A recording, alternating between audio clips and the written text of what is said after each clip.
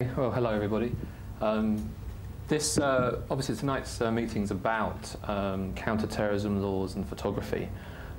This particular piece of film that you're going to see was part of an investigation that I worked on with Paul Lewis for The Guardian, which was published in March this year.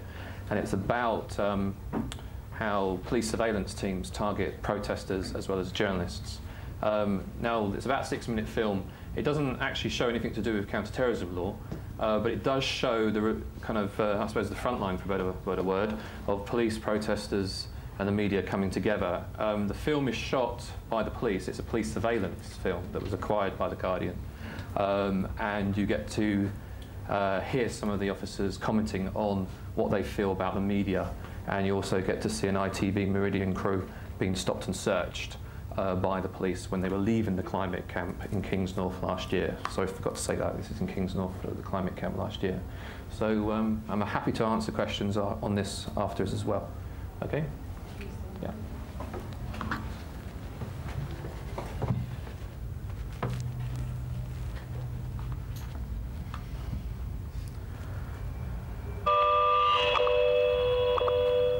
It is now 11:37 hours on Friday, the 8th of August 2008. I am PC, part of the evidence gathering team, call sign Echo Golf 05. I'm being assisted today by PC.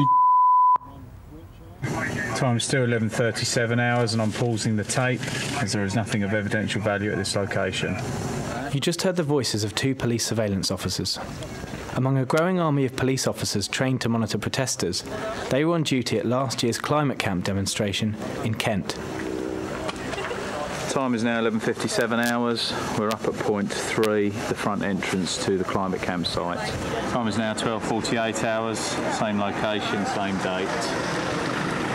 General overview of the persons here. We have obtained their footage as part of an investigation into police surveillance. Interesting array of jewellery. Just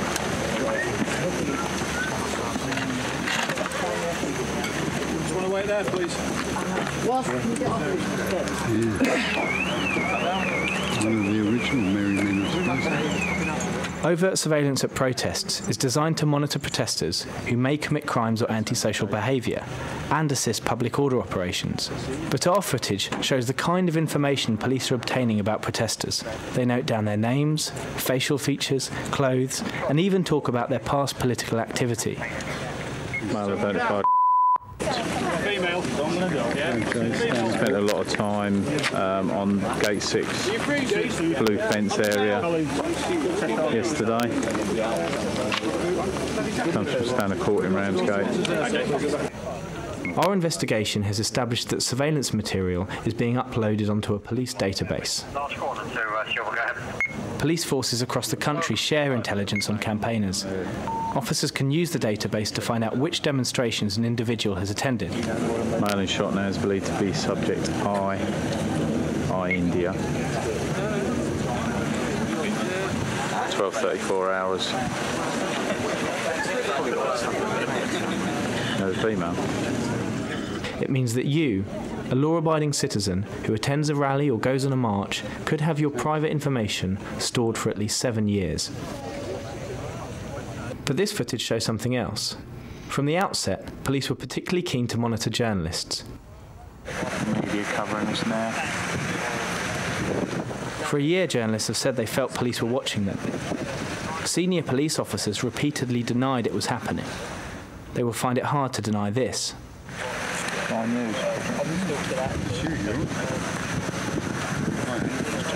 Whenever journalists were in the area, the surveillance lens was pointed almost exclusively at them. In total, police watched 10 journalists. Time is now 13 hours. This is Jason Parkinson, a freelance cameraman whose films have appeared on Channel 4 News and Sky. He stood beside Daniel Berilak, a Getty photographer. The footage Parkinson is shooting now catches the surveillance officers in action. This is Felipe Treba, a Spanish agency photographer. Like the others, he's been asked to show his press card. There can be no doubt he's a journalist. A lot of press officers in and out of the camp today. More press officers coming out of the camp now. This is the crew of ITV Meridian Tonight. A lot of press officers, I just think they're bloody wandering in and out of the toilet. At the moment, That's wrong, I think. I agree.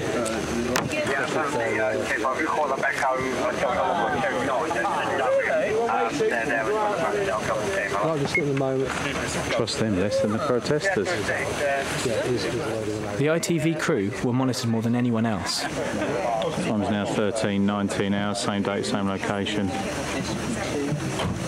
Press cameraman here, being awkward a little, being asked to stand back by officers on at least 2 occasions, and then asked to stand by the inspector, or asked by the inspector to stand out of the road, coming out with witty comments.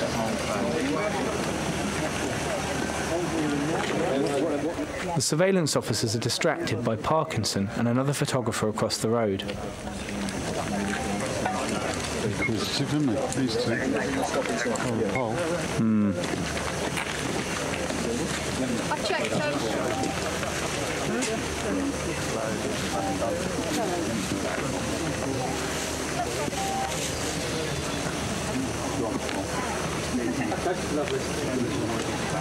You don't like having his photograph taken. Up there with the bald head.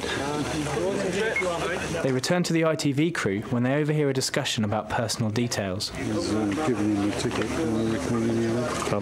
to whether or not he wants to see his details.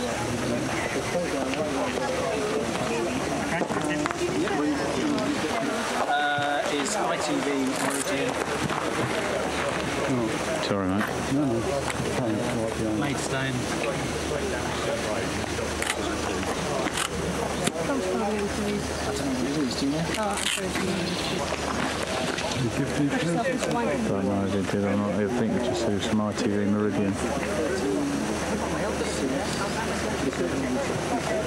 Got to go to personal details. Shortly after this was shot, the camera was turned off, but the surveillance continued. A group of journalists were followed by police to a McDonald's restaurant. There, as they filed their words and pictures, a surveillance unit filmed them through the window. If you're a journalist or a protester who attends a demonstration, this footage is evidence that police will be watching and recording you. Does it matter? Do we care that we're being filmed so much? Is it a point that Peter raised a little bit earlier when we were discussing all this privately? Is it any different from covering the miners' strike in the 70s or CND protests, Aldermaston, Greenham Common, later on in the 80s when we were photographed and filmed as well? Has it made any difference? Or is the state, via the police, too interested in our private lives? Is it getting too close? Is it too obsessed with the press when it could be spending time and money fighting crime, even if they're just spending more fighting the kind of petty or volume crime that's blighting the lives of so many ordinary people day in, day out through muggings and small burglaries? So these are some of the issues that we're going to raise today. It was quite funny. I'm going to start with Mark, since he filmed it all. I mean, you know, and we were all laughing a little bit. But is it parochial, or do you think that it's just the tip of the iceberg and we should be really worrying, thinking about the G20 stuff that came out today? Firstly, I didn't film it. The US police filmed it. It was their surveillance video. Sorry, yeah. Somebody else. Both ways. I was in it. I mean, you after made the film. after watching that stop and search of the Meridian crew, a bit later on, some anti-surveillance protesters came out to take pictures of the police, and that article appeared in The Guardian last month. Those protesters, for the crime of taking a photograph, were pushed to the ground, strangled, pressure points, thrown in the back of a police van, strapped up, spent 4 days in custody, then released after the climate camp had finished. And they were charged with assaulting a police officer and obstruction. Those charges were later dropped, and now they're taking legal action via a complaint to the IPCC. That was a very, very brutal arrest. And I was there that day, obviously, because you just saw me standing next to the bald man who doesn't like his pictures being taken, Jason. We left that area to file those images because that was very good newsworthy stuff. It was the day before the mass action at King's North. Every journalist going in and out of the camp had been stopped and searched. Every protester was being stopped and searched all the week. That day I was stopped and searched twice. And just, sorry to go on, the brutal arrest of these people, went to go and file it. We delayed an hour by the stop and search, then followed down the road by the police, then filmed by surveillance officers, similar to those officers, while we were using the free Wi-Fi at McDonald's. The reason why the police are doing this, should we be worried about having our photographs and being filmed? Obviously, there's no right for privacy in a public place. The police are using the same common law that I use in my job as a photojournalist to take pictures, and they are using the same law, and the protesters are using that same common law. I'm not particularly interested about being photographed. I'm interested in what happens to that information, and also if then the police come knocking on the door to, they want to know which journalists are there at a particular event. And when I've been approached by the police in the past, could you help us with our inquiries? We think you photographed a particular incident on a particular protest. So that's the serious side of it.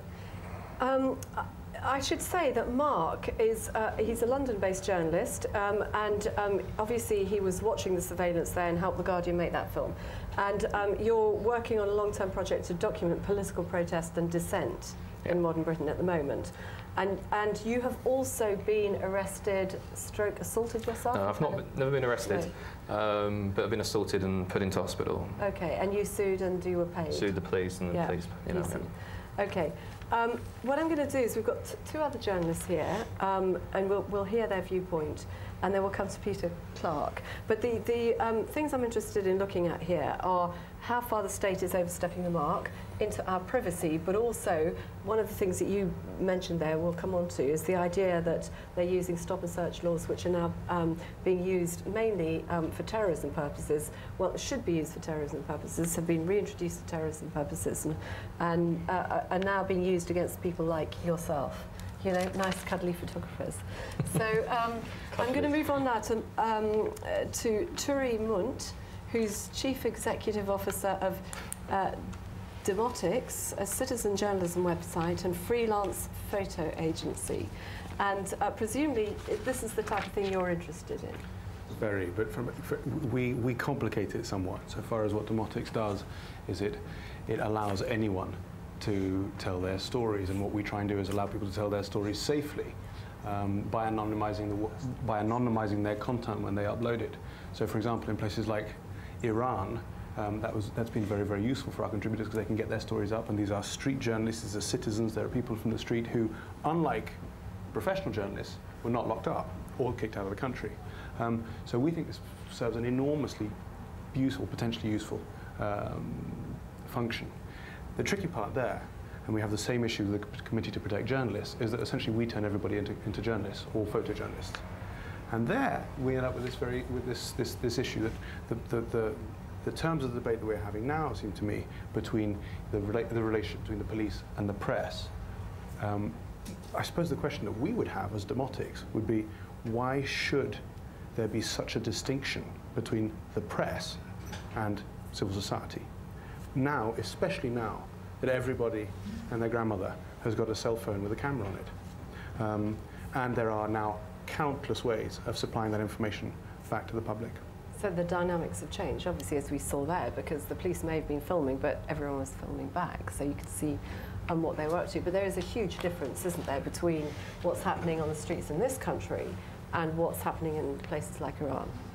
Well, I mean, this has been quite funny. As soon as this piece of legislation was put into action, we wrote about it, we blogged about it in our community. You're talking about the... About 76. Okay. Which stops people from photographing policemen or members of the military service or the Queen, I think. You know, I'm going to bring Peter in there for one tiny second, because I thought we were banned from doing that 30 years ago. We couldn't film a police officer, if he didn't want to be filmed and he was doing his job. Well, I must say it's news to me. But they just stopped us then, okay. Yeah, it's just the straight go away, you're being annoying, Yeah. as opposed to any specific piece of legislation. So we'll come back to you in a minute. So do you want to finish up? Just jump in there, just because it's a little embarrassing.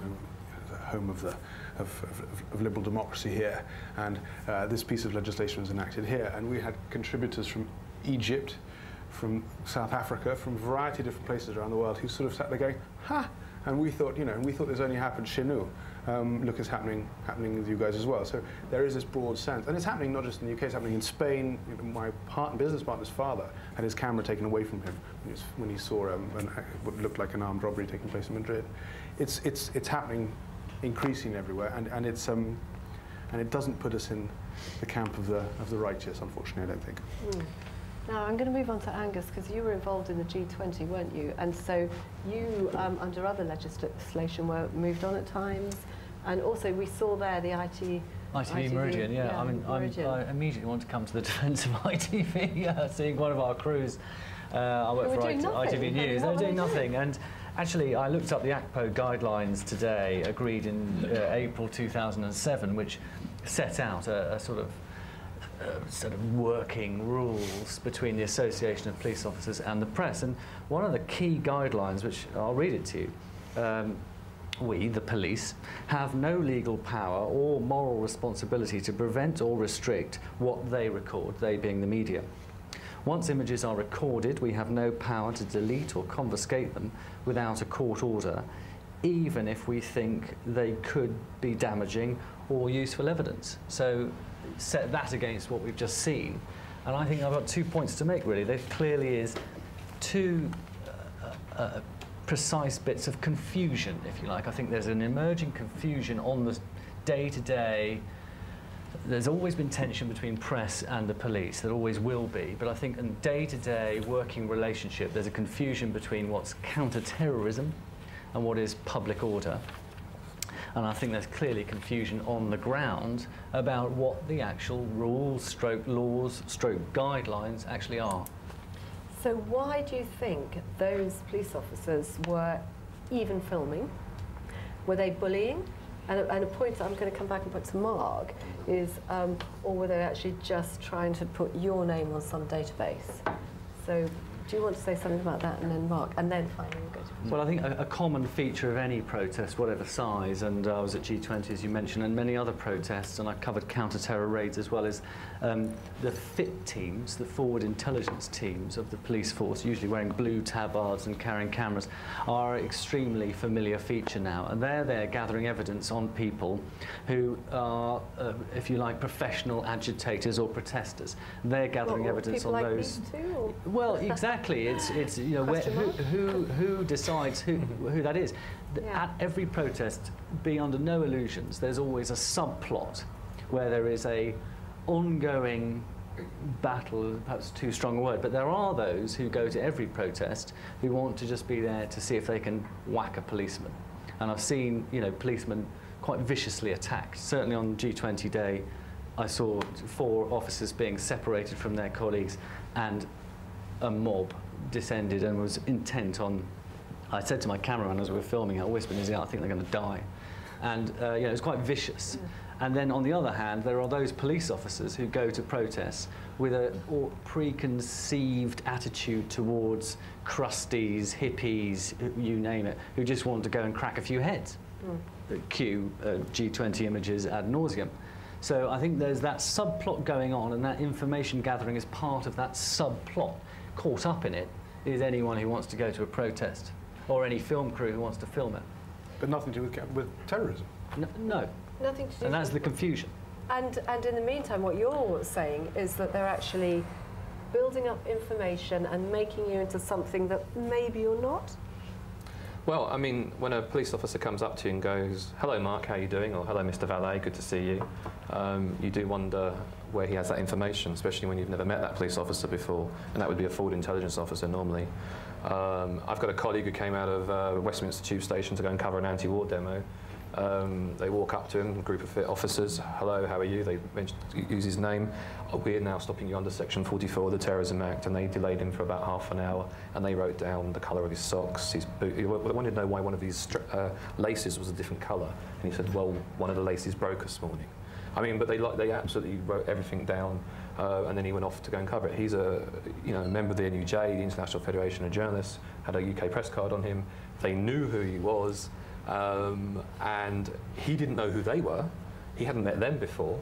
So that obviously begs the question, after looking at that, and particularly on the stop and search of the ITV media crew, did they give any personal details? I.e., we want to know who these guys are, so therefore we can maybe add that to something, and then obviously that gets thrown back out into the system, and it will, and that's quite threatening. And I think if agents of the state are behaving in that way, letting you know as a working journalist covering public order and political dissent, the protesters are going to do whatever they're going to do. Whatever they do is lawful, unlawful, that's there. The journalists are there to document it, and the journalists have a different role to play. And so often, particularly with the intelligence gatherers, and I think intelligence gatherers essentially are behaving like a political police force. They are targeting journalists in a particular way, they target particular protesters in a particular way, and there's motive in there. Now, is that the individual moral, political views of that individual officer being translated into their everyday life? Or is there something a bit more sinister? And that's not getting into conspiracy land, because that would be ridiculous, but, if someone came up to you and said, hello, how are you, and you never met them before, you'd be going, how did that happen? Yeah. Okay, so Peter Clarke, probably one of the most powerful people on the police MI5 side of things, fighting terrorism, head of the Counter Terrorism Command, privy to every little secret about the terrorist threat to the UK, we can assume. And presumably at the time quite keen for these terrorism laws to be brought in to give you extra powers to do the job that you wanted to do, under your job spec. What do you say to those laws now being used against people like the people sitting around this table? I think there's 101 issues all intertwined here, which we need to unpick. Yeah. And if it's any reassurance, Mark, I'd never heard of you before this evening. It's the same thing. Well, he was very secret. Excellent. I'm only joking.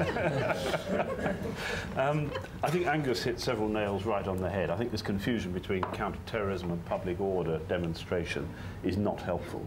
And I have to say, I don't think it's helpful when Section 44 of the Terrorism Act starts getting used in public order situations, because that just adds to the confusion. So I think that there's a real issue here about training, and I think there's some sort of review going on. If I sound out of date, it's because I did retire a year ago, and so I'm reading the newspapers like everybody else now to find out what's going on. I think that would be helpful if some of these things could be disentangled. What struck me from the film was the sheer banality of a lot of this. Yeah. It's just incredible. Absolutely. People pointing cameras at each other from 5 feet away. I mean, what on earth? It reminded me of the Berlin Wall 20 years ago. More than 20 years ago.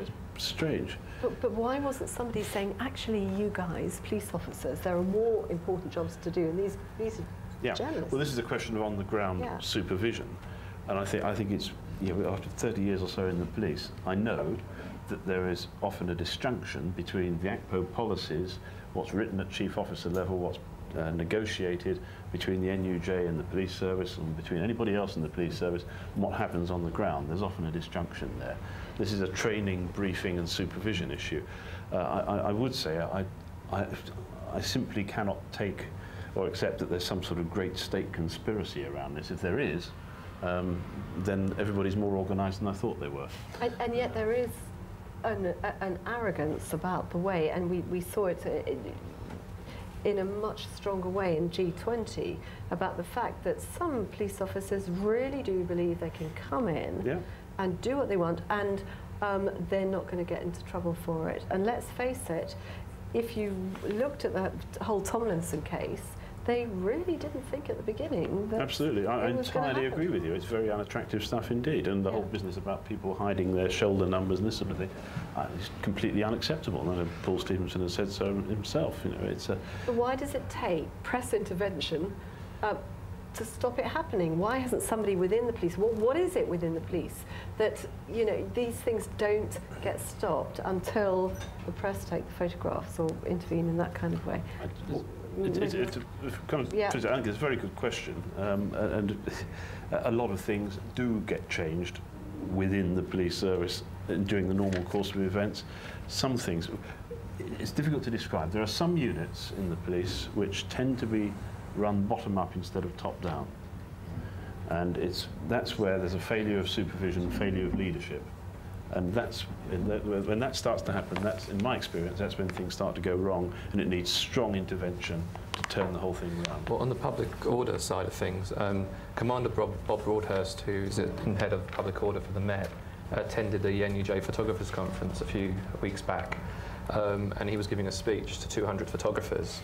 And I vaguely felt slightly sorry for him having to be in that environment. Brave man. But as the General Secretary of the NUJ said, they'd recently gone to a police meeting where there was loads of police officers. So, but he was going down the line in his speech what a legitimate and illegitimate journalist was. And then he got kind of confused about what a UK press card was. Then he abandoned his speech and then sat down, and then he did something that none of us in the NUJ could ever do, was unify 200 photographers in one view, who then kind of lashed out at him and said, well, if you don't know, you know, how the press card works, the guidelines, and you're the head of public order, and he was the gold command for the G20, for the Tamil protests, and that's very worrying. He's a top guy in public order, and I think you were going to say something about demotics and the G20. Well, yeah, I mean, what I would say there is jump in exactly on this thing and say that the issue about the press card, we've had this debate on demotics. Demotics issues press cards, not because we believe in press cards, but because they help in these circumstances. We don't think we should have to issue anything at all. G20, a case in point. G20, Ian Tomlinson was captured. His beating was captured by an American tourist on a cell phone. And it was a demotics image, which was the front page of The Guardian of him lying flat out, taken by a street journalist.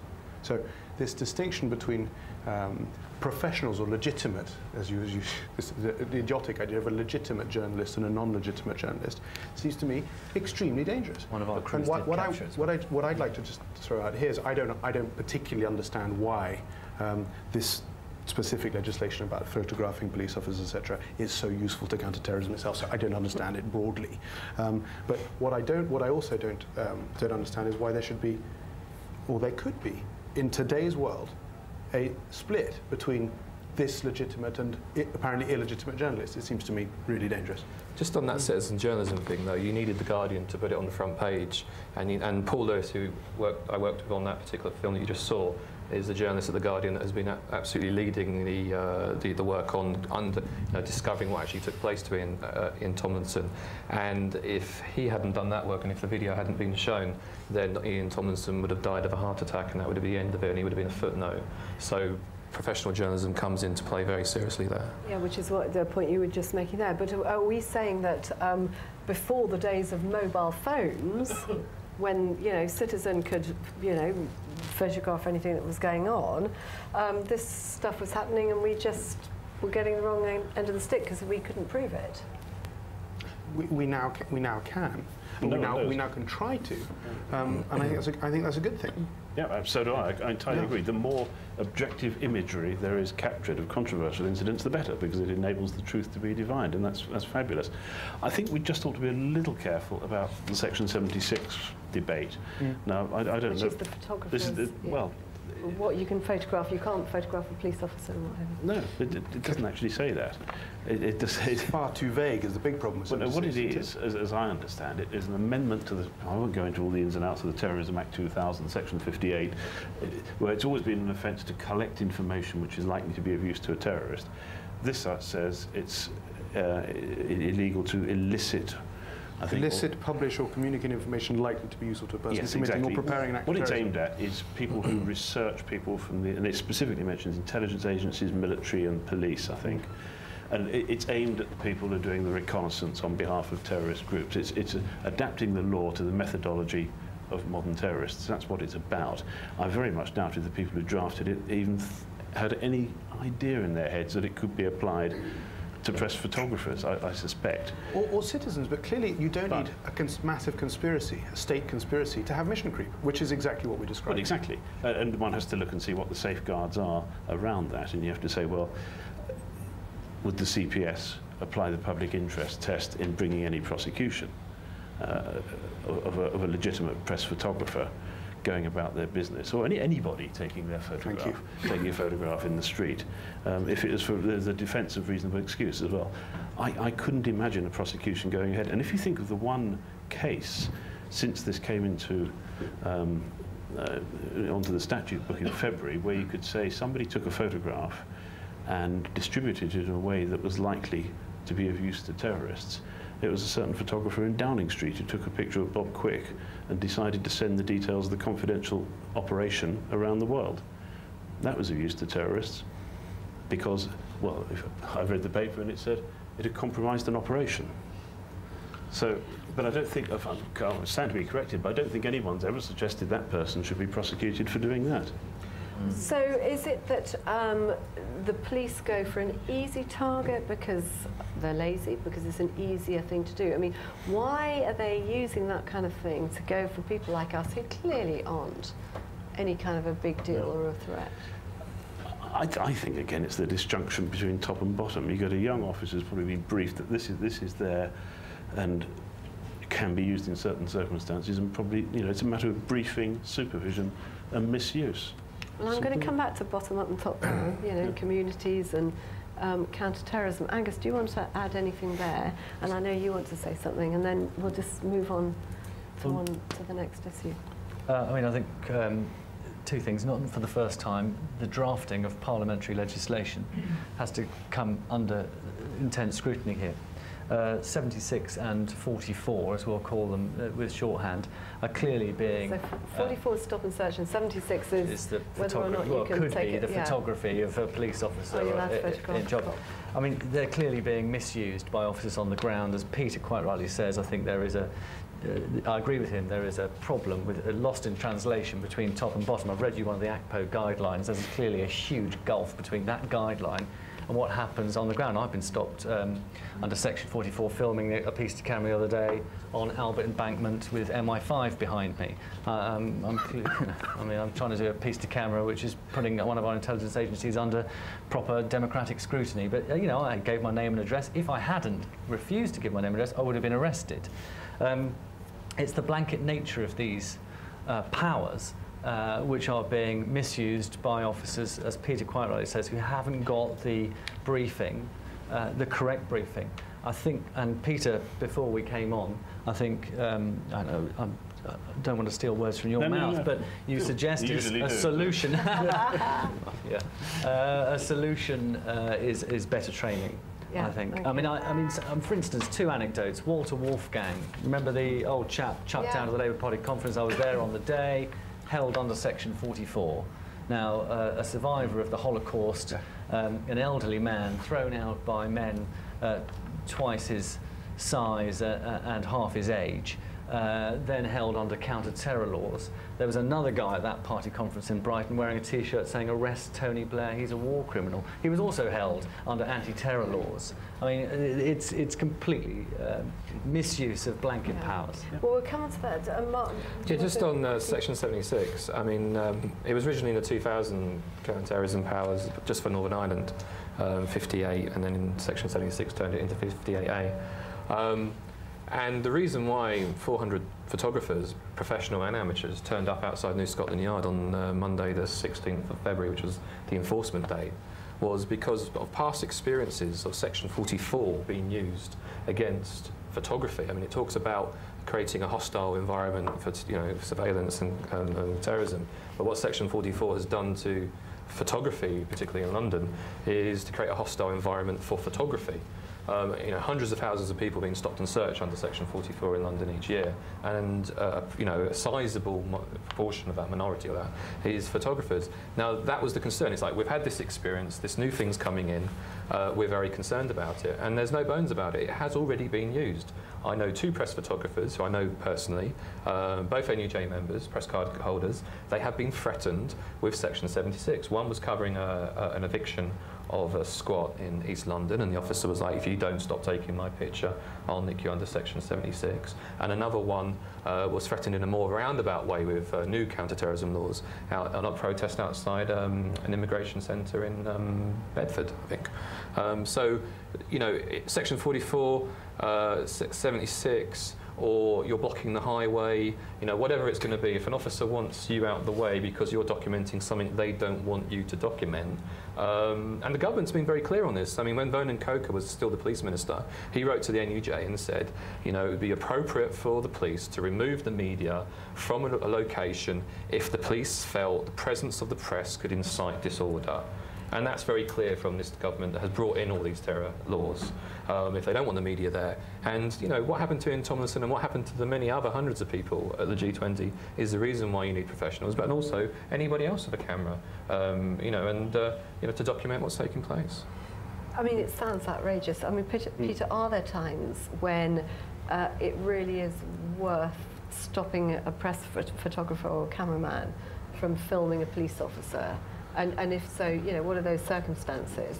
And then let's move on to Section 44, which I've never heard some counter-terrorism officer ever speak against, because you know, you argue that you absolutely need it, and you need it most of the time if you're going to have the ability to pick up a terrorist that you're chasing, or terrorist suspect. Well, no, I mean, if they're suspects, it's not a problem. There's other legislation that covers for this, and I think the debate about 44 has become incredibly skewed. It's all about how many people have been terrorists have been captured by it. Well, probably none at all, I suspect. It's more about. Isn't that important? No, it's not important. Why? Because the power is designed for something entirely different, which is to make it a hostile environment for terrorists. It was back in the Irish days, with Irish looking to bring lorry bombs into London. Wouldn't a curfew do that? No, but it's supposed to be proportionate. No, I'm just, you know, just the logic. You know, let's keep it sensible. The problem is the application of it. I mean, the actual Section 44 can't be implemented anyway unless the Home Secretary specifically authorises it for a particular area. The problem is when it's used for the wrong things. When it's used for public order and demonstrations and the like, I think that's a misuse, personally. It shouldn't be used. But I think it does need to be there for when there perhaps is non-specific intelligence about a threat to London or anywhere else, then I think you need to have that in place. And in London, hasn't it been in place for the last 3-4 years? It gets renewed every month, doesn't it? Yeah, it gets renewed years now. But it hasn't been for the whole of London. There were times, I mean, I was signing the things a couple of years ago. But not many. Most of the time it's pretty widespread and pretty yes, that's month right. after month after month in London. Yes. A recent and there have been times, haven't there, when it's been absolutely countrywide. Bar one or two forces where they just said no. There must be something in a book you've been involved with recently. I think that's, on a couple of occasions, I think it was done virtually nationally. But no, I agree that, you know, power should not be misused. Simple as that. I mean, the Joint Committee of Human Rights had a recent report that said counter-terrorism laws should not be used for anything other than to do with counter-terrorism. Yeah, I agree. And the issue of function creep, you know, and using, you know, Section 44 against a journalist or a protester because they know that it's a journalist or a protester, I would argue is a misuse of that law. It's nothing to do with terrorism. It's nothing because of the situation or the concerns they have because there might be an attack in that area or whatever. I mean, I covered the climate camp outside Heathrow Airport in 2007, and I took some very interesting pictures of a forced stop and search under Section 44 when the guy refused and he was, you know, bundled into the back of a police van to have his search. You know, so this is quite serious stuff that takes place. I mean, you know, with Section 44 in London, I mean, it is literally just renewed every month, isn't it? And it's the majority of London, and it's a constant. Yes. And I do think it is important to know if anyone has been convicted of a serious terrorist offence because of Section 44. No, I mean, I think that's a very valid thing that I think Londoners would want to know. Well, they can read Lord Carlisle's reports and review of the use of the legislation. It's all there in the public domain. But isn't the problem who is the enemy when people like journalists begin to think that they're the people being targeted and the force of the state is, you know, against them? Yeah. Haven't we got everything, you know, in the wrong balance? We haven't got everything in the wrong balance. I think it needs very good look at and make sure that it's used appropriately. I entirely agree. And when you were in the job, Peter, was that your fault? That these laws, which most of them, I mean, you know, Section 44 was absolutely within your time, wasn't it? Yep. Was it you? It predated me as well, I think. Were you pushing for that sort of thing? I mean, you certainly wanted it, and you certainly didn't stop it being signed saying, actually, I'm the boss on these matters and we don't need it. So you clearly wanted it. Was it you, or was it the politicians? Or were you just so focused on what you had to do that, you know, the wider use of it really didn't matter? It certainly wasn't the politicians. It is not a... you know, the power obviously is granted by Parliament in legislation, but it's on application by a Chief Officer of Police to the Home Secretary. And some Home Secretaries were particularly challenging. They wanted to know why. I think it was, forgive me if my recollection's wrong, but I think it might have been David Blunkett who was very questioning, and it was after questions that he specifically raised that meant in some parts of London were not covered by Section 44 authorisations for a period. And of course a lot of it as well is dependent upon the intelligence that's coming in from a whole range of places as to the time frames and when it's applied for and its scope and so on. Yeah, breaking news, and tomorrow's Telegraph, it will be revealed that Lord Carlisle told a security conference last Thursday that a former Home Secretary had been stopped under Section 44. All he would say was, he wouldn't reveal the exact identity, but he'd say it wasn't a woman, so we can rule out Jackie Smith. But anyway, the mind boggles as to which copper didn't recognise the form. I'm saying anyway. So I stopped Margaret Thatcher once on a pedestrian crossing. That's you. In 1979. Okay. Didn't recognise. Okay. This particular piece, he's in good company then. But I think what it is the unofficial application on the street day to day when we're covering protests and counter-terror raids. What's happening is that there's an unofficial use of under-the-counter use by on-the-street bobbies of these blankets of this blanket legislation, and they know that if even by mentioning, if you don't move, I can arrest you under Section 44 or Section 76, they're taking you out of the game. Now we've got to deliver to a deadline, usually that evening. Now none of us want to spend the afternoon in the cells and then have to explain why we didn't provide. Why we didn't file for the 6:30 bulletin or the news at 10, as I would have to do. And another point I'd like to make is that when needed, there is cooperation between us and the police. I can think of a clear example, which is the arrest of the suspects after the 21/7 bombings. Notting Hill, 2 guys in a flat.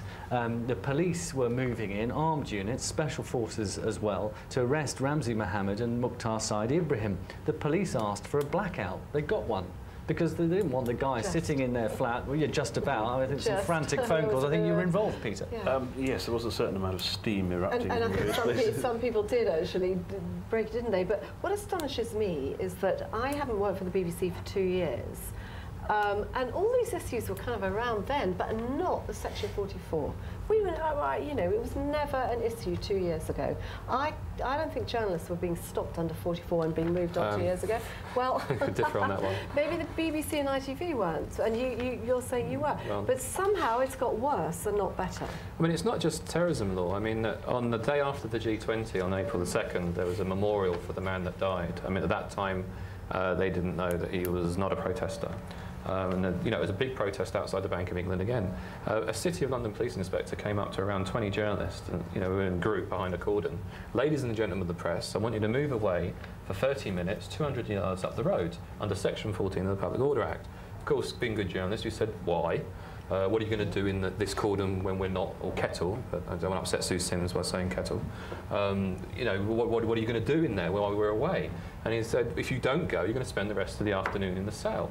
And you have to kind of make that decision of like, well, am I going to push this to make a point, to actually get this sorted out, to prove that, you know, this shouldn't be used against journalists. And the Home Affairs Select Committee report just came out, has criticised that use of Section 14 against the media. But then, you know, it was a non-negotiable with us. It was bang straight up the road. I mean, the officer told me, the police inspector told me to shut up. But I can remember, and again, you raised this, Peter, during the miners' strike. Okay, I think probably the Susselos, you know, same thing were around, but they certainly weren't used against us. But, you know, if we were in the way, yeah, we were completely pushed out of the way by the police lines, which existed then. The only difference is there was no way of proving it. It was much more difficult. Would you agree with that? Yes, I mean, there's now, thank goodness, much more visibility of everything through citizen journalism and all the rest. And I think most police officers welcome that. And certainly after 7/7, I seem to remember we opened up a website so that people could send in all their images. Well, after 7/7, if I remember, everyone was sending their images to the websites that existed, which were ITV, BBC, The Guardian, and presumably no, we didn't exist yet. You didn't exist. Well, there you go. We all had the websites, and it took you 5 days to realise, actually, that stuff that you needed was going to everyone else except you. Yeah, I think things move slowly in the public sector. But that was the first time that actually that kind of citizen journalism was going to help you as well. I mean, I think we'd seen it, hadn't we, in the tsunami, but not in the UK so much. Am I allowed a little anecdote from that? Yeah, go for it. After the, and then we'll have some questions. After the bombing in Tavistock Square, you know, we asked for people to come up with their photographs of the scene, because there might be important information there. And a gentleman approached the police cordon and went and spoke to a young officer and said, look, I've got my mobile phone here. I think there might be some relevant images on it. So the officer said, thank you very much. Took it and sent it off with the SIM card or whatever to the laboratory for the stuff to be downloaded. And unfortunately, this fellow forgot to erase the fact that he's basically a peeping Tom. And so I'm afraid he ended up revisiting the police for different reasons. But so there's some downside to this. But, exactly. But I just want to raise one other thing, slightly off at a tangent. This issue of demanding tapes and pictures from the press, because ultimately, most of the time I've been working as a journalist, you cling onto your sources and you cling onto your tapes and you fight as long as you can, and then eventually the courts forced you to hand them over. And we've had this case in Northern Ireland where actually a judge has said no, she doesn't have to because her life would be a threat. And I just wondered what you all thought the implications of that were, whether it's a good or a bad thing, because that is setting a precedent. We'll start with Peter. Yeah. I mean, I don't know the full facts of the one in Northern Ireland, so I can't really comment on that. In general terms, the reason that police are looking for the unbroadcast material, there's obviously never any problem with the broadcast material, but with the material that hasn't been broadcast, is because the question is there anything of evidential value there which could assist with the prosecution or not? Actually, the police are duty-bound to make that request. They would be negligent and they'd be severely attacked in court if they hadn't made that request. Then it's a matter for the courts to decide whether in all the circumstances the application is reasonable or not. Sometimes courts make the orders, sometimes they don't. You were actually involved in that, weren't you, Angus? Well, certainly after G20 we had a request, we've had actually a request from the IPCC for our footage, but again they have to get a court order. I think the unfortunate outcome is that actually again on the street during a protest we are targeted by protesters as well, and this has been going on for many years because it is assumed that we readily hand our rushes tapes over to the police following a protest. We don't. I mean, we fight it tooth and nail. Broadcast material, that's in the public domain, but we never hand over our rushes tapes because clearly it would make us agents of the state unofficially, and therefore we would become targets. But I'm afraid that people don't see that nuance, and certainly there is a split on a protest you go to any day of the current time between the mainstream media and the citizen media or independent media that appears. And to me, there's no difference. I mean, we are just members of the public who happen to have a camera, a pen and a notebook. That's the way I treat myself. The laws that apply to me are the same as any other member of the public. You know, I don't have any special, I'm not given any special powers just because I got a press card. In fact, my press card probably is a disadvantage in many ways. Turi, do you want to come in here and, as I say, just a couple more and then we'll take questions? Yeah, I'd just like to back Mark here and say that on demotics we've had exactly the same issues of people being stopped, but just this legislation being used totally inappropriately, and people being the idea that people can have their professional photographers or street photographers, whatever it is, can have their material taken and examined by the police seems sensible if there's proper cause for it, which point a court decides and gets it on with. But we've, on demotics twice, you've just described 2 cases as well, of the threat being, we'll take your stuff right now here and there. And it's the mission creep which is tricky. I'm sorry to say, I mean, it seems to me that the phrasing of 76 is so extraordinarily vague that it allows for this kind of misinterpretation, and it's not good for professionals. It's not good for independent freelancers, and it's not good broadly for civil society, which is essentially what Demotics is engaged in.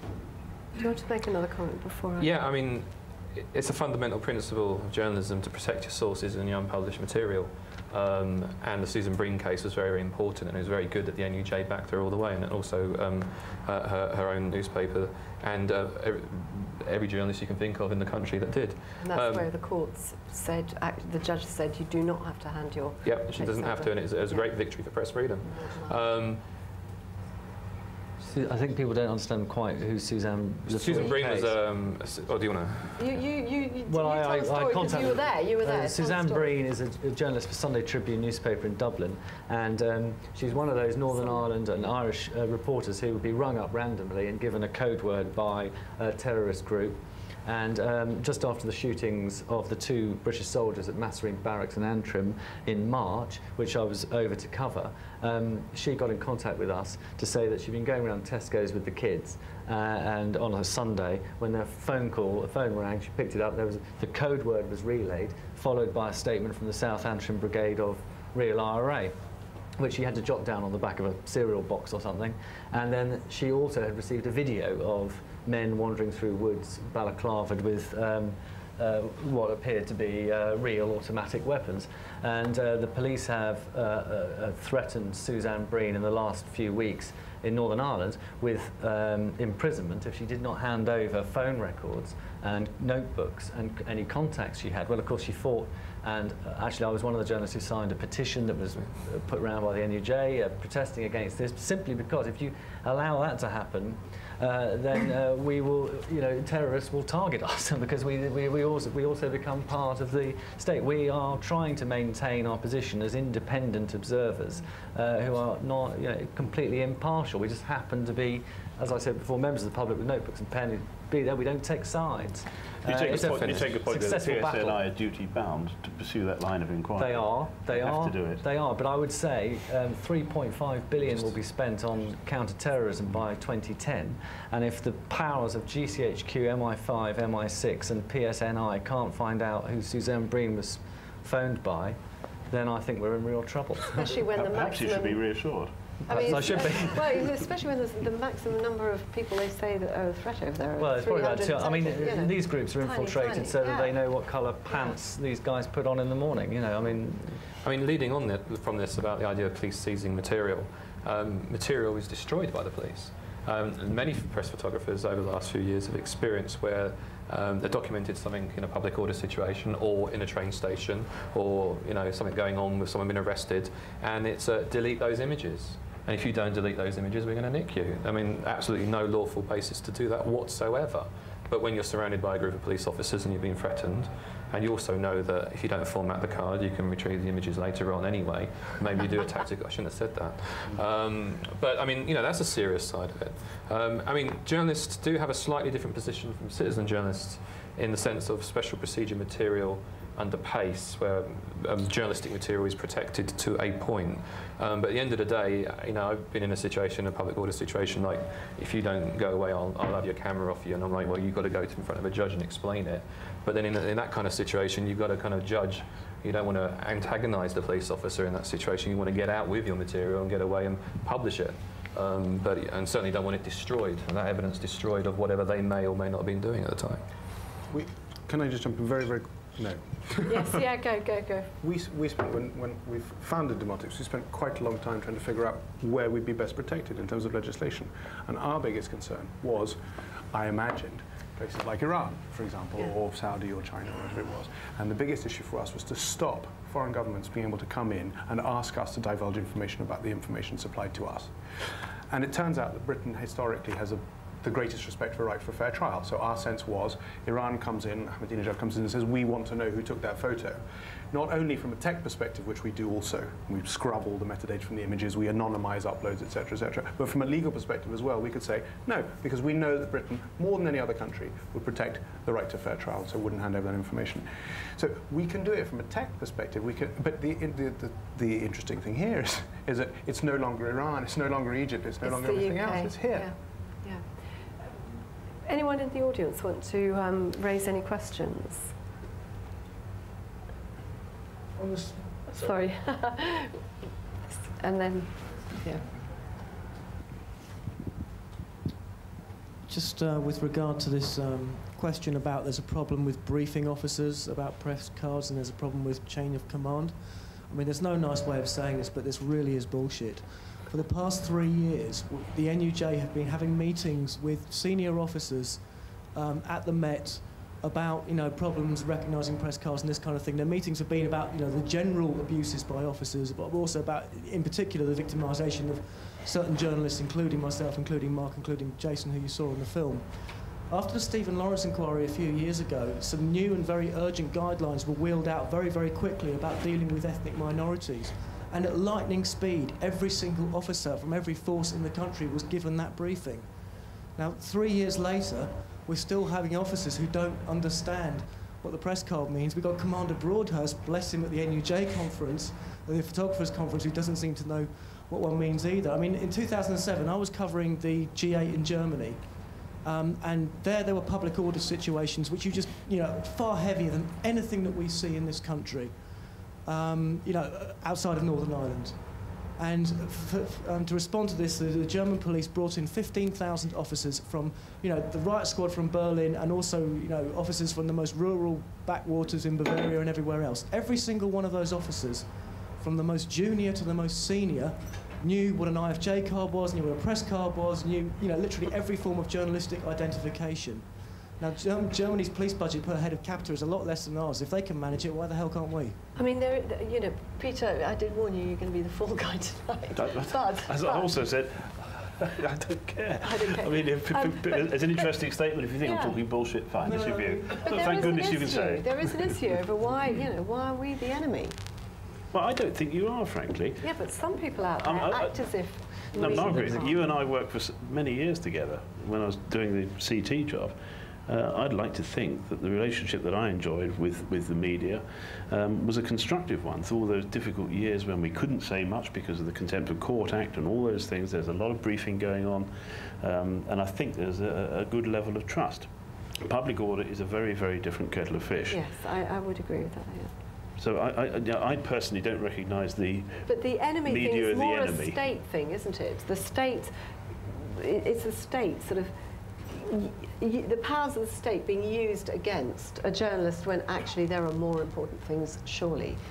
Angus? Well, I thought there was a key thing you said in your question, was that the NUJ has had constant briefings with senior officers, and there's clearly an inability to filter down the information. This is a point you agree with, Peter. Yeah, absolutely. Filtering from senior to junior, and that's what needs to be worked on. And Peter was quite right to suggest earlier this evening that we need to start lobbying as a solution for a better training package. Peter, you were talking about your days at Hendon. Well, I remember back in the late 70s at Hendon, class number 83 was, this is a press card, and when someone presents that, you do this, you let them through here, you give them facilities, etc., so long as it doesn't contradict the purposes of the police operation or whatever the form of words was back in the 1970s. I don't know what happens nowadays, what the training is at ground floor level. I simply don't know. It was a damn sight easier with fewer media around, of course, and I think that's part of the problem. Many, yes. Is that now everyone's there with a camera and they've given up on trying to pick out who's who. A couple more questions. We'll take one from you. David, and then we'll go from there. Thank you. Well, it's Peter's bottom-up point once more. Section 76 is actually reasonably well drafted, and it doesn't stop us taking pictures of the police. The problem is that policemen use it to tell people that they can't take pictures of the police.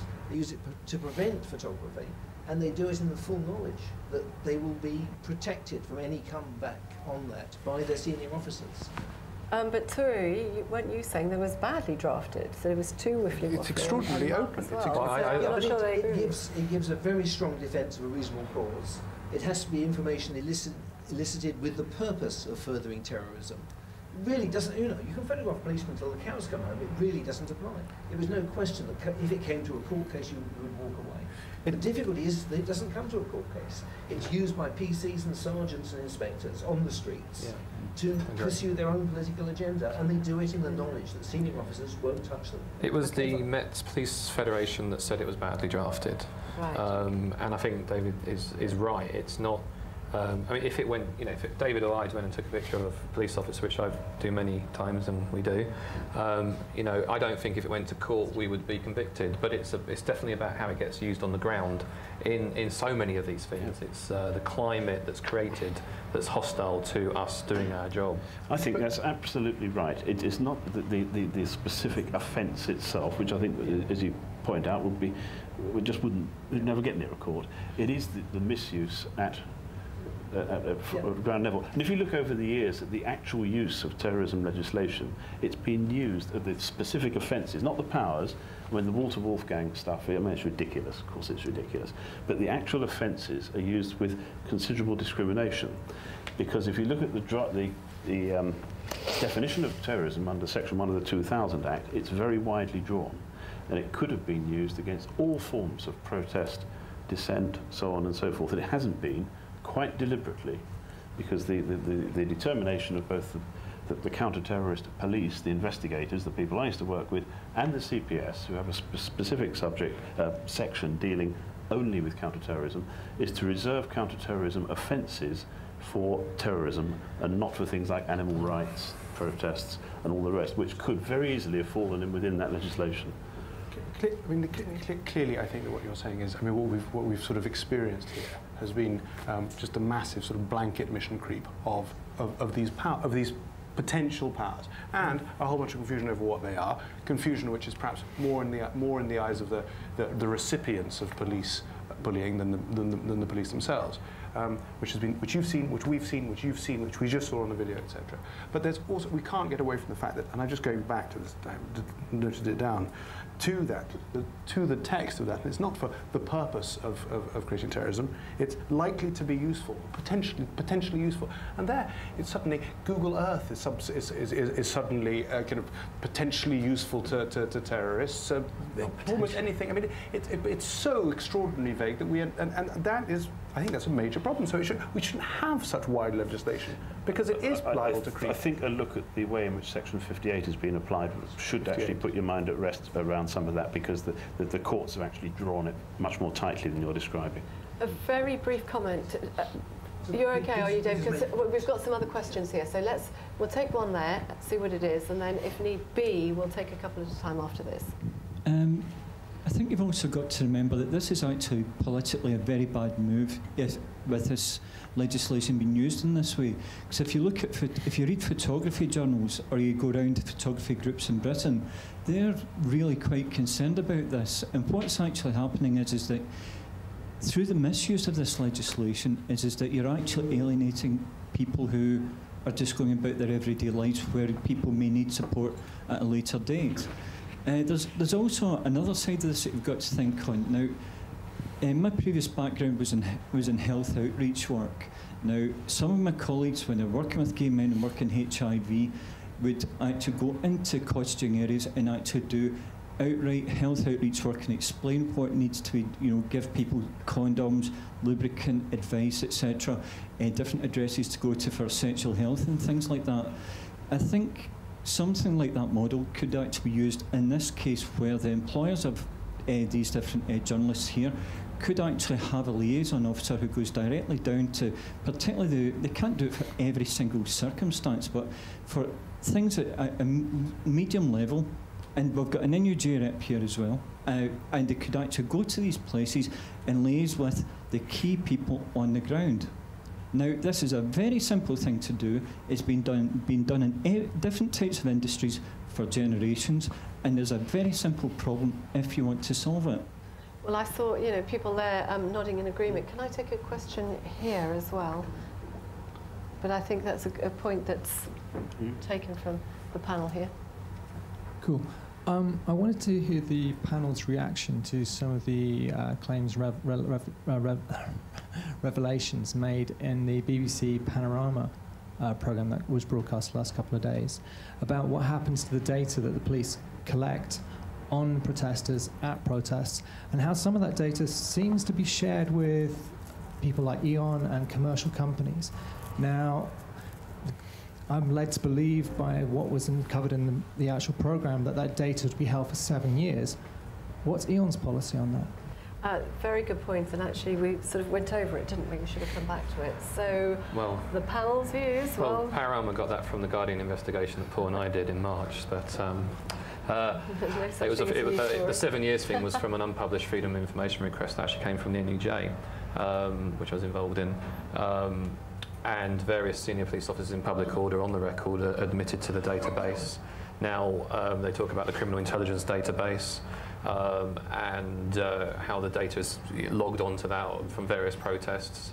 And this senior officer was talking about, you know, you don't necessarily have to be someone who's committed a crime or disorder at a protest. You could be hanging out with people that may have or they think may have, and that's a legitimate reason to be on there, and that's all on the record. I think that's very worrying. I mean, it's you know, innocent people that haven't done anything wrong being on a criminal intelligence database. Also, out of the Woods case, there was a judicial review by a man called Andrew Woods about his data being on this database. The police admitted to a public order database in that case, which hasn't been fully investigated properly. And questions were asked to Commander Bob Broadhurst at the NUJ Photographers Conference about this. You know, the legal officer of the NUJ actually said, you know, Bob, does any of our members on this database? And he was like, well, I can't necessarily say they're not. I'll get back to you. And it's something that the NUJ is definitely investigating. But what came back from the Met was the 7 years, and that's what the Guardian reported in March, and that's what Panorama followed on reporting last night. Let's go on to a question over here. My name's Tim Gopsall from the NUJ. It seems that what these anti-terror laws are about is not about arresting and interrogating and charging people. It's about a kind of low-level intimidation.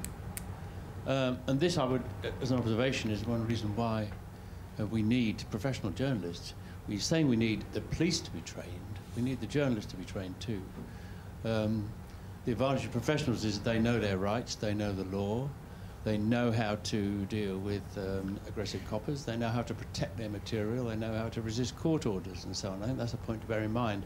But I've actually got a question about the video that hasn't been discussed much itself, and this is about the pixelating of the faces. I know that in the stories that the Guardian has carried from Mark and Paul Lewis, they've pixelated the faces of the coppers. I noticed that in the video, all the coppers are there in full face, but you've pixelated a lot of the protesters and other people who were being questioned. Given that these events are taking place in public, in the public domain, what's the need to pixelate them at all? And what were the criteria that were adopted in the Guardian video? Good question. Mark, thanks, Tim. Yeah, obviously I worked on that investigation, and I'm a freelancer, and the editor and the lawyers make their decisions. Not one of my photographs has ever been pixelated of a police officer, including photographs that are being published in The Guardian.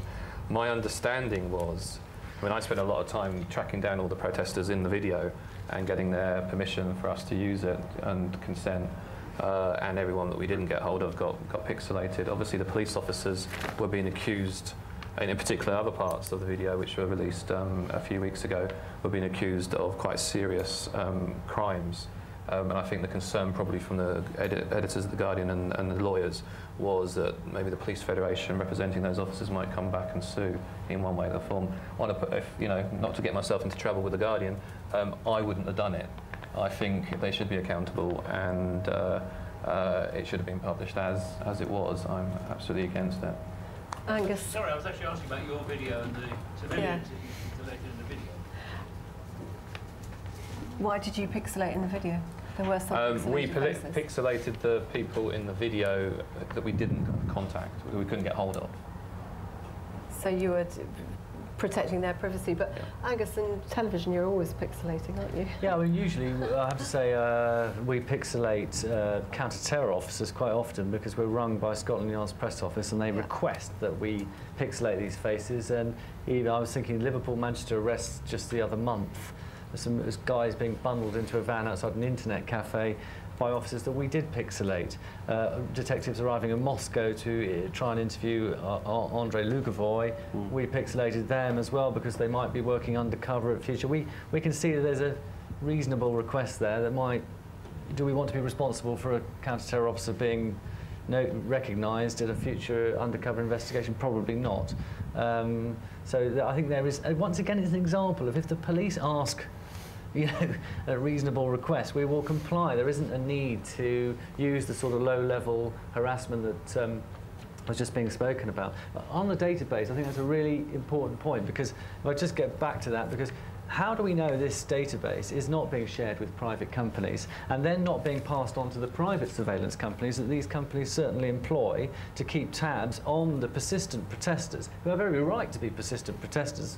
That's what we're all about here in a democratic society. And I think that is, you're starting to get into very murky territory there. If it can be proved that this police information is being shared with private companies and their private surveillance companies, that's an absolute blockbuster of a story. It is, but I mean, presumably, but is it being used, by private security companies that they employ to actually? And are we as journalists being robust enough and therefore chasing it through? I mean, is part of the problem that all this is creeping in because as journalists we're just not, being tough enough and really kicking up a fuss when we need to, because the weight of the state comes upon you. Lots of questions now. Are we okay for time? Should we just carry on? I'm neither a journalist nor a police officer, but I'm very curious about these low-level police officers. They're not senior. That seem to be engaging in this kind of harassment of the journalists. What do we know about their culture and their motivation for this kind of activity? And when the kind of data that you've just been talking about starts to get shared with companies like Ian, well, that sounds to me like a more strategic kind of activity, and so then I feel like it's tempting to think that they're climbing up the kind of hierarchy of the police force. So, a comment or a question? Yes, we'll take a couple of more and then see if it's something we can address from the panel. Thanks. How are you doing? Sheridan Flynn. I'm a photographer.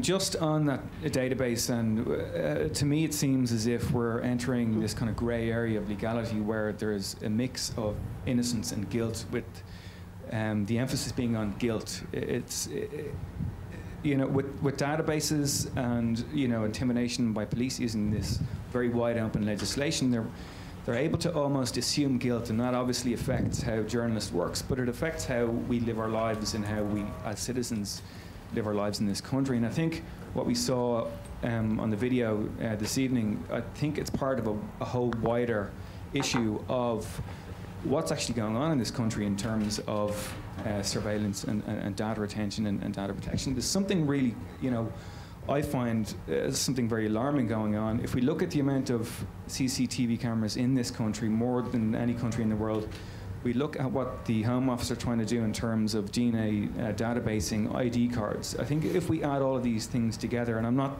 trying to assume anything, I'm just trying to flag these issues, I think we're looking at this massive, big, huge, weird grey area of what's legal, what isn't, what can I be prosecuted for and what I can't. And it is, for me, as a photographer, as a reporter, as a citizen in this country, it's extremely alarming. And why is the public not, up in arms about it? They don't seem to mind very much. It's a good question. Yeah. I'm the public. I'm talking about it now, so on record. And because of that, is that why people think, well, actually, as the public, we've rolled over and we buy it. We buy into it for some reason. Just on that, I mean, particularly with the forward intelligence team officers who know who's who covering protests, I talk to anarchists, I talk to environmentalists, I talk to people that I'm photographing. I wouldn't have got, I mean, the stories I've worked on for The Guardian this year, the police surveillance one we just seen, there was one about Plain Stupid a few months ago, being targeted by police officers, and the one, the anti-fit watch people. Those stories wouldn't exist if I wasn't out there on the front line speaking to people and getting to know what's going on. Now the police see that and it's like, you know, they don't think that's about that kind of decision that they make about, you know, what, you know, good, bad, legitimate, illegitimate. But that's doing our job, and unfortunately, I don't think those officers at that level get it. And I think that, you know, that's you know, quite a serious point. Peter, do you want to make a comment about the data? I can't comment about the EON database or whatever it is. It's the first I've ever heard of it. It's all news to me. Perhaps I was living in some sort of fool's paradise for 30 years. I don't know. But anyway, but I think the more general point about, you know, the surveillance society and data and all the rest of this, I think it's very interesting. And I think what's missing at the moment in this country is a really sensible discussion about this. The whole thing's become politicised for various reasons, and it may be we need to get through a general election and then people can sit down again, because there have been some ridiculous data losses, people leaving CDs on trains and all this sort of stuff. There's almost seems to be a point of view that says, well, if the government can't look after data, they shouldn't have it in the first place. But I think the trouble is that ignores the actual public benefits that can come from properly safeguarded, properly used information. You need that sort of information to make a society run properly. But at the moment, last year the Home Affairs Select Committee published a report, 117 pages, and it's called Towards a Surveillance Society or something like that. 3 of those pages, as far as I recall, actually set out some of the potential benefits of data being capable of being gathered, analysed, and so on and so forth. The rest of it was going from the presumption that it's inherently a bad thing for the state to have data. To me, this seems a little bit unbalanced. Peter, just a quick question. Are you concerned personally yourself about, you know, how your personal data is tracked at all? Or do you ever look at it in terms of your own self and think, you know, my Oyster card, my ATM card, my, you know, do you ever look at it in those terms at all, or do you look at it? Well, since there's some bastard in the Philippines who keeps emptying my bank account every 3 weeks, I've given up worrying. Is that really true? I'm beginning to lose. Of all people. I know. That's a good story. It's becoming a regular basis. Some guy was going around New York the other day emptying all the liquor stores on my card as well. So, yeah, of course I have a concern about data. I think it's hugely important that the data should be properly protected. There need to be proper safeguards, and people who treat it in the slack way in which we've seen is completely unacceptable. But it needs a sensible discussion about it rather than sort of slogans being banged around. You know, CCTV does have a huge potential. It's not properly exploited yet. It's not used in a properly focused way, and they're private systems, public systems. There's no regulation about the whole thing. You know, but you use them all, don't you? As a oh, you did. Yeah. If you were doing your counter-terrorism stuff, you would presumably go and get everyone's CCTV, and they'd all hand it over. Yeah. Private, public, council, whatever. And then we'd spend forever looking through it to try and find out who did what. Yeah. And you got it. You got your information. It's so hugely useful. Worked for you. And it is interesting, this thing that the public aren't really making a fuss about it either, which is surprising. Just on the counter-terrorism thing, I mean, I've covered a lot of right-wing Islamist protests over the years, and the forward intelligence teams would be there collecting evidence, and various different groups that were prescribed later on. None of that material from the FIT, this criminal intelligence database, ever ended up in your... Well, on the Islamist groups, it probably has. I hope it has. So as head of counter-terrorism at that time, were you aware of that? I'd be hugely disappointed if it wasn't. So you were aware that these databases exist in public order and that stuff's feeded into counter-terrorism? Well, of course it is. Right, okay. It'd be ridiculous if it wasn't. Right. I'm not saying it happens for all types of demonstration, but for something like that, where there's linkage, if you look at some of the groups... What about animal rights as well? I suppose that would be the same thing crossing over into... It's well known. There's an animal rights national index that has been for years, donkey's years. So there is a link between public order policing and counter-terrorism in that sense? Animal rights national index, no, not counter...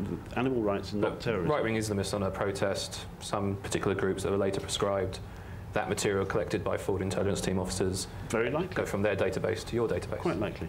Okay. I'd hope so. And the public would probably think that was okay. Well, obviously, if someone hasn't committed a crime, maybe not. But I still think... sorry, we need to report it as well. Yeah. It needs to be reported by the press. I mean, I'm not saying I agree at all, but I just think if you did a kind of public poll, they'd say, yeah, that's fine. If it's Peter's way of getting to the bad boys, that's fine by me. Do you want a quick question over in the corner there? And then Perhaps the issue about people's information being used is because your question about why people aren't concerned about it being used is to do with that they can't see how it's being used. And I'm trying to think of an everyday example about such that did create some concern, and that was Google Street View, and how many people in Britain registered some concern about that. So quite possibly there needs to be some, if you could visualise how rather than that sort of creepy stereotype thing that an awful lot of British documentaries do, and honestly got to stop it. It deserves a slap in the head for those things, but do something more intelligent with infographics to show how an everyday person's stuff has been used.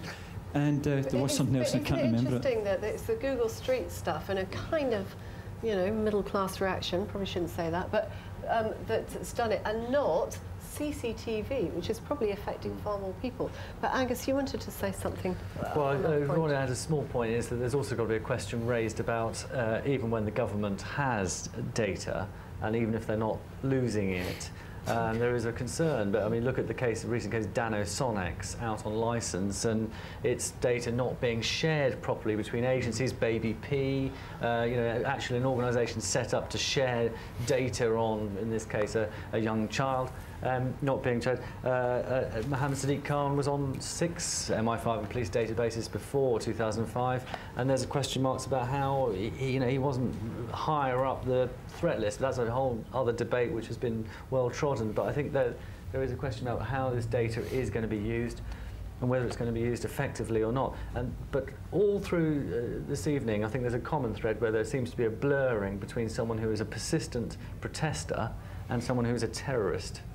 I mean, that's important. I mean, the Plain Stupid investigation that Paul and I did was about a young woman in Scotland, a member of Plain Stupid. She was arrested for something to do with public order. She was brought into the police station, spoke to some officers, and we never actually got quite to the bottom what kind of officers they were, special branch, whoever. And they were definitely going down the line of they wanted her to be an informer. And this is all on audio, and it's published on the Guardian website, so you can listen to it yourself.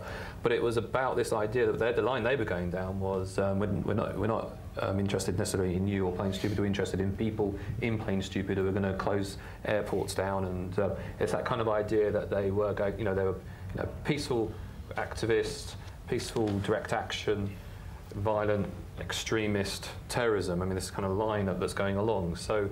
We're talking about the right-wing Islamist protester might end up on a Counter Terrorism database, an animal rights person, or someone who's committed a crime, especially if they did a bomb. Obviously, that's logical.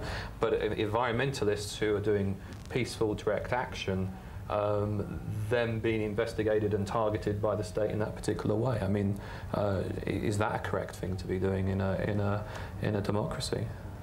Certainly, to Margaret's point, I think if you did an opinion poll, for what it's worth, most people would say, I'm delighted that the police are gathering intelligence and data on people who go to animal rights protests or who try to scale an airport fence. Most people say, I don't want my holiday disrupted by these people.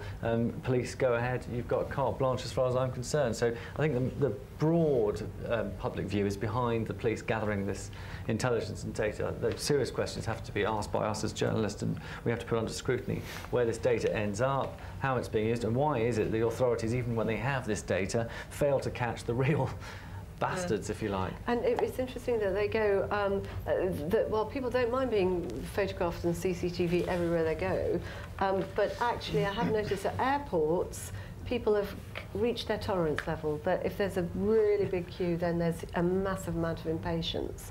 And so there is a point at which people will say, no, but it's as long as they can still freely move and of being photographed, it's as if most people really don't mind. It's when their ability to move around and do what they want is affected, their inconvenience.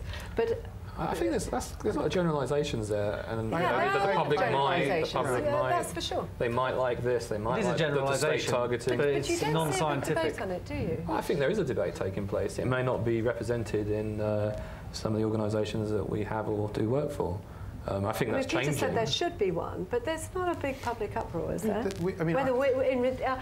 room, I think you'd have a different view. I think people's experiences change their views on this. I mean, you get some cleaners at a school that are striking over some pay, and the police come along and photograph them.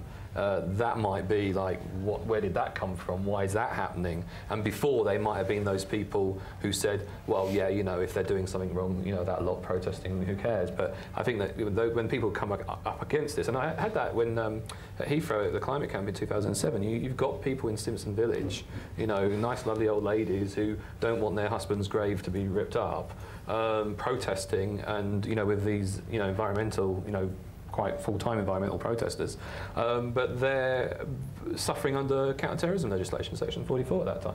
I mean, I think that starts changing the discussion, and in the fact the police end up losing, they're not winning hearts and minds on that one. Okay, very, very last point over here, and then I'm going to close it, and people can carry on just on one-to-one talking. Well, very quickly, one point for the press is actually to change the way that they report this political position generally. The Guardian is doing great stuff, and there was a very good Panorama programme, but the rest of the press aren't reporting this. One of the problems is the acceptance of what is being done in the name of counter-terrorism amongst the population at large, as Margaret says, and the press actually have a responsibility in that, in the way they cover the issue. I think we should have more media than the Guardian and the BBC investigating this kind of thing and alerting the public to limitations on our liberty in the name of counter-terrorism. At which point, thank you very much indeed to our panel, to Turi and Mark, to Angus and Peter, and thank you all for coming. And if you have any other questions, come up here. Thank you very much indeed.